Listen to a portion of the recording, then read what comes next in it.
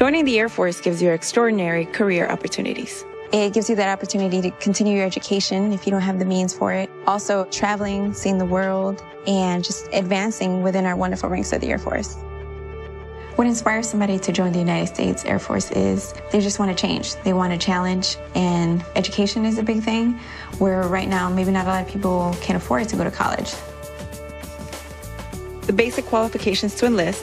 First, we go over and evaluate your medical conditions. Height and weight is a very big deal because the Air Force has standards as far as, according to your height, what your weight should be in order to join. Also, tattoos. You cannot have more than 25% of the exposed body as far as tattoos go. So you can't have any on your neck, on your face, and so on. Law violations, if it's anything other than traffic violations, it's a case-by-case situation where we got to look at what exactly happened. What's covered in the ASVAB practice test is math, reading, word knowledge, arithmetic. As long as they do well in the practice test, then we can start talking to them as far as scheduling them for the real ASVAB and taking them to MEPS. So that 680 form, it's a request for examination, and that's what they need to take with them to take the ASVAB, which is going to count.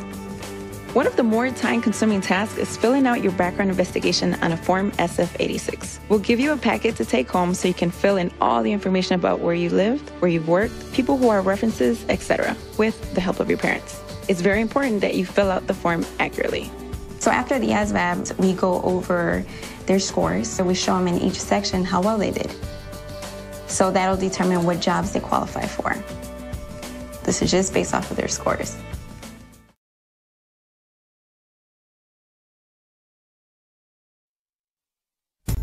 The ASVAB test is extremely important because that's the very first step in joining the Air Force. It stands for Armed Services Vocational Aptitude Battery. Basically what that is to see how well you are academically.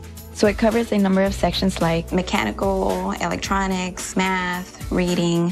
MEPS is not the only place you can take the ASVAB test. You can actually take the test while you're in high school. You can take it as a junior, as a senior, and that test is valid for 2 years. That way you're one step ahead before actually processing. During the pre-MEPS brief, we cover a lot of things. One of them being all your paperwork, especially your SF-86, because that's going to start your background investigation. So you need to make sure everything's perfect to the T. We also ensure that you know what's going to go on the day of the MEPS processing, what to wear, and just what to expect so you're good to go. So where do you go for MEPS? It's where you're located. There are MEPS stations all over the country. So it's up to your recruiter and where you are as to where you go.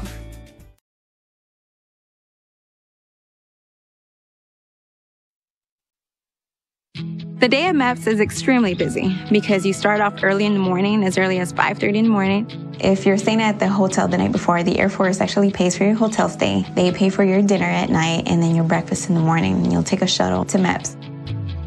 So you'll see doctors. They'll ask you questions in regards to your past, your present. They draw your blood, do your analysis test, and check your height and weight, which is very important. Can you read it for me, please? It's kind of like a sports physical where they'll check your vision, your hearing, your joint coordinations. Once you're done with the medical floor, you go on to the job counseling, and that's where you make your list of job choices based off of what you're qualified. And your aptitude area, which could be mechanical, electronics, admin, or general.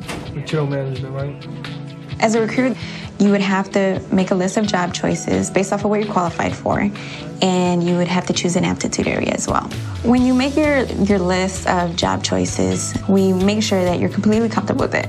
And of course, it all comes down to what the Air Force needs. And once you book that job, then that's pretty much the job that you'll have for the beginning portion of your career. There's always a chance for you to cross-train into different fields. The process for background screening, that's actually where the SF-86 comes into play, where they're going to check your law violations, your drug history, where you live. And that's why we ask every recruit that they let us know the truth from the very beginning, because while they're doing the background check, we will find out. And once you're cleared from that, then you go over to swear into the delayed enlistment program.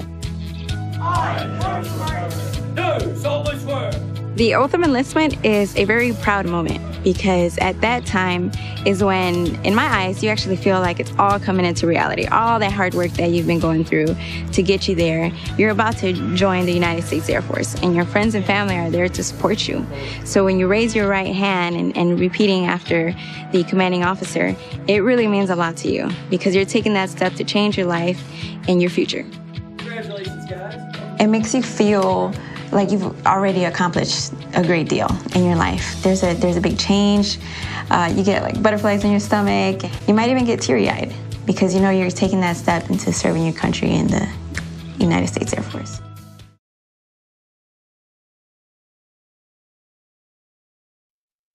The delayed entry program is basically a program that you're in until the day you ship out to basic training. Right now, it is taking about 4 to 6 months on the average to send somebody off for basic training. The number one thing is to stay motivated. If you can stay busy as well, going to school, working, that way you're not getting caught up in anything else that might get you into some trouble. Our job as a recruiter is to keep everybody qualified. Make sure you don't have any law violations, stay physically fit. If you're not already physically fit, then as a recruiter, we'll try to help them get there. The running, the push-ups, the sit-ups. Because you have to maintain that height and weight standard for the Air Force. If you don't maintain that weight, unfortunately, you can get to the point where you get canceled. Your recruiter will give you a list of things that you will need. Just pretty much getting the toiletries and clothes, because you'll be getting your uniforms 2-3 days after you get to basic training, and they'll provide everything. So you don't need anything more than a backpack. And believe me, when you get there and you start putting your bag down, picking it back up when your TI tells you to do that type of stuff, you don't want to have a lot of stuff in there.